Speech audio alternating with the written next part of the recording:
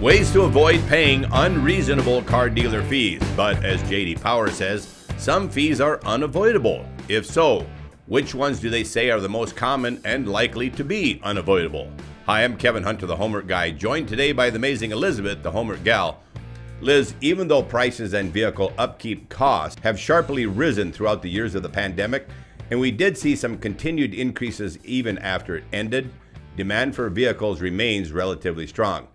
But friends, that doesn't mean that people don't want to get back to buying vehicles for reasonable amounts of money. Right, and no one can blame car buyers for that. There are multiple ways in which the final price gets bigger. Destination charges, documentation fees, and some state sales tax are just some of the reasons for this. Even if some of these are justifiable, every buyer can't help but wonder if these hidden costs can be avoided. Let's start with fees that the experts over at JD Power say you can't avoid. For years, we've said the only unavoidable fees are simply the fees from your local state government. And with some dealers out there, those are still the only fees you'll ever be asked to pay. However, some dealers are so deeply entrenched with given fees that they regard some of them as completely non-negotiable. You might have encountered a dealer like this, and the truth is, you're unlikely to be able to buy a car from that type of dealer without paying some fees.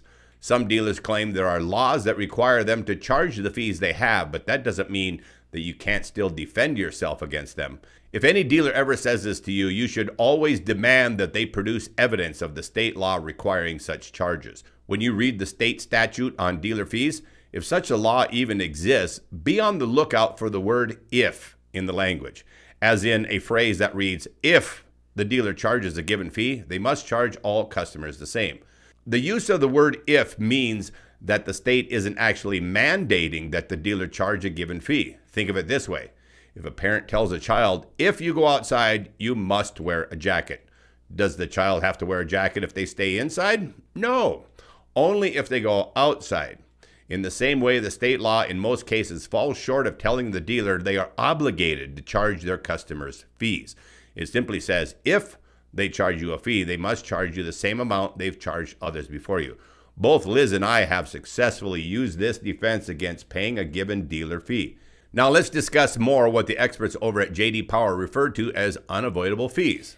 Yes, in the minds of some dealers, there are hidden costs that should be passed on to the buyer in the form of a fee, so they are often present in many relevant pieces of paperwork they produce. As Kevin said, and I feel compelled to repeat, it's always been interesting to me that the practice of charging fees doesn't exist at all dealerships, even in the same state that another dealer might say that they have to charge a fee because of a state law. And without a doubt, the most savvy and well-timed negotiators can still get rid of the fees that we are sharing that JD Power says are unavoidable. That's what makes this conversation most interesting. In addition, if you buy at the right time, usually near the end of the month, you have a chance of avoiding some of these unavoidable fees. Unavoidable fee number one, destination charges are something that we've talked about in previous shows. Essentially, this is the dealership passing you the bill for delivery of the vehicle from the plant to the dealership. Manufacturers ship all cars for a fee and set up price for this service, which is usually a standardized fee. You do have to pay it, but there's something to be aware of with this fee too.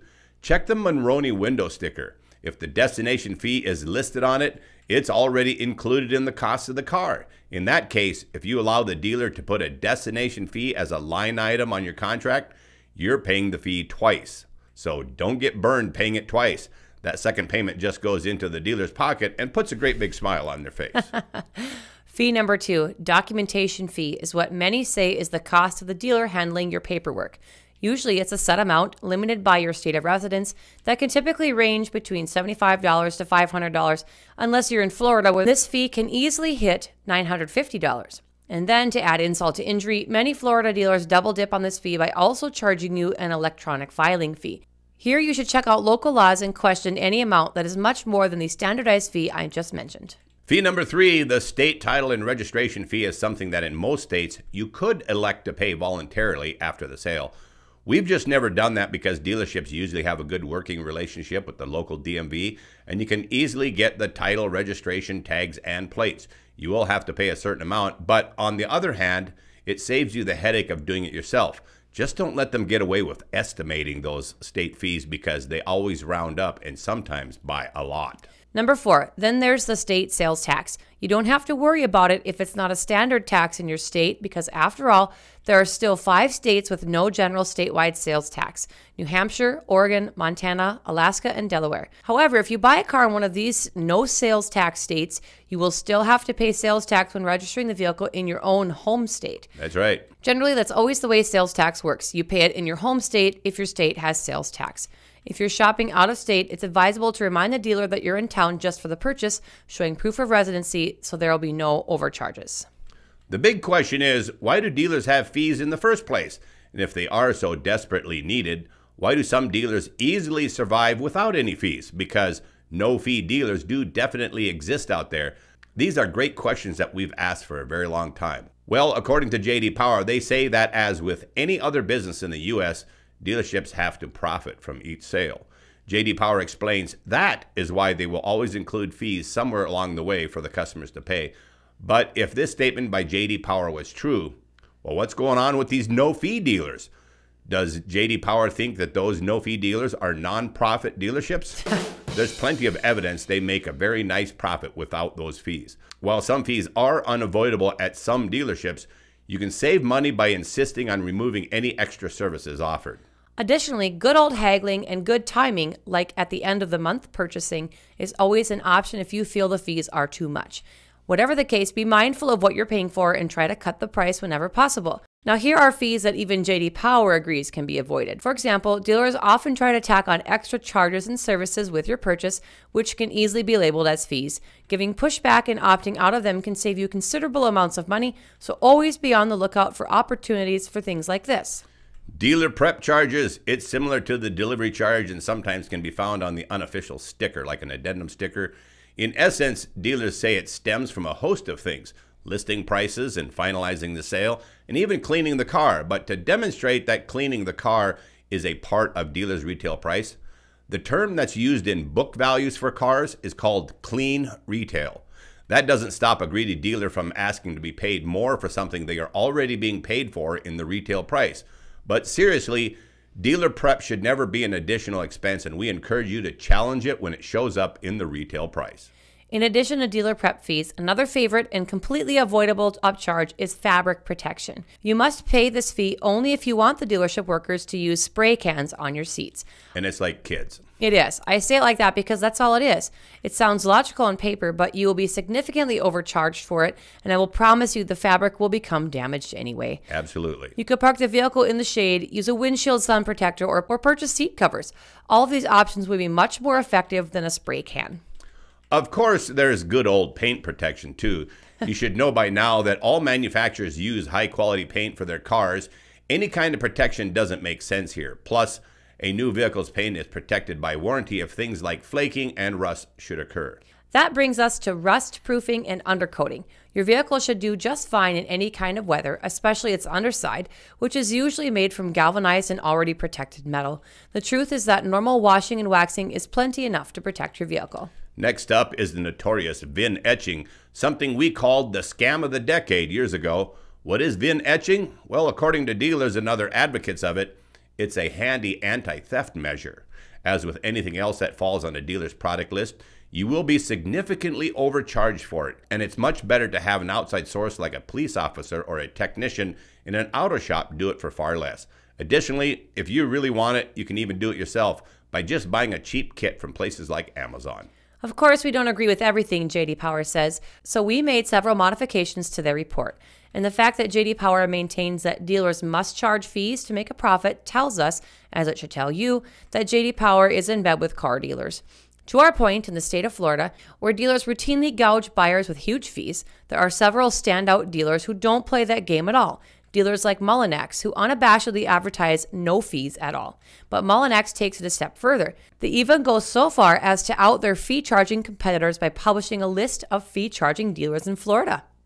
All right, friends, that's a wrap on the fee portion of the show today, but we still have great value for your head in this show, so don't go away. I want to give you a heads up that on Saturday, we are covering a bunch of smoking hot deals on new Chevy Silverado trucks available in the state of Kentucky. And I can promise you that these deals are so good, some of you will want to jump on a plane and travel there just to meet our man on the ground, Jake.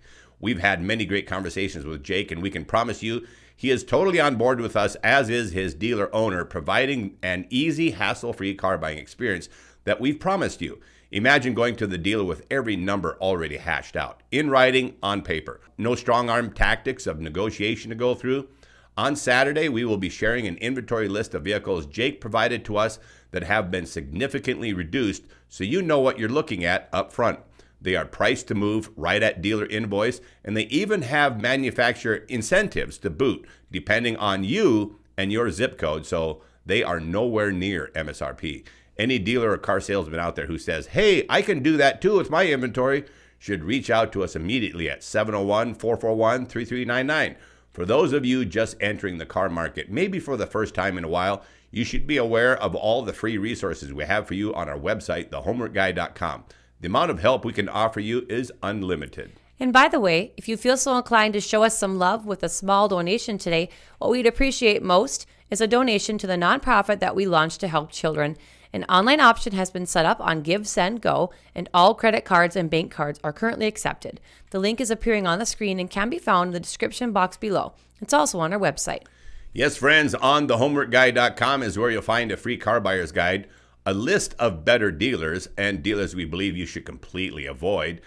And by the way, if you've had a really bad dealer experience, make sure you send it to us. We'll include it on that bad dealers list. And if you're shopping on your own, we've got free email templates for you to use with car dealers. There's also a list of fake fees there. It's all there on thehomeworkguy.com. Free for you to download when car shopping. On our website and on our Facebook page is where we'll announce the launch of the call center we mentioned in previous shows. Totally looking forward to doing that. And coming this month will be an opportunity for memberships here on YouTube. Memberships will include invoice-priced cars we are aware of around the country too. We have been taking time to put these memberships together because we want to offer great value to our viewers. The memberships will allow for much improved access to both me and Kevin, and we do very much enjoy direct contact with our viewers. More on that in the days ahead. And watch for the coming book for car buyers with the help of a new staff member and sales contacts like Jake that we have around the country. It will be published first as an ebook. That's right. It will be the best car buyer's manual ever published, and we have the direct involvement of several people who have spent the last several years immersed in the dealership business model and are currently working with dealers and who know that business model inside and out. Together, our team knows exactly where the car market is right now with a variety of brands, and we have powerful tools to help you win on your next car deal. As you see, we're constantly improving the value to viewers of hitting the subscribe button and ringing the bell for notifications. And give this video a like if you appreciate what we did here for you today. Right here, courtesy of the Homework Guy team in our show, is where you'll find the most dependable tips and helpful information to assist you with finding an enjoyable car buying experience in today's car market. And if you just recently joined us as a subscriber, we thank you, appreciate you, and welcome you aboard. Also, thanks again to our many faithful followers who just keep coming back, and to all of our longtime subscribers out there, you guys rock. God bless you all. I'm Kevin Hunter, the Homework Guy, signing off with amazing Elizabeth, the Homework Gal.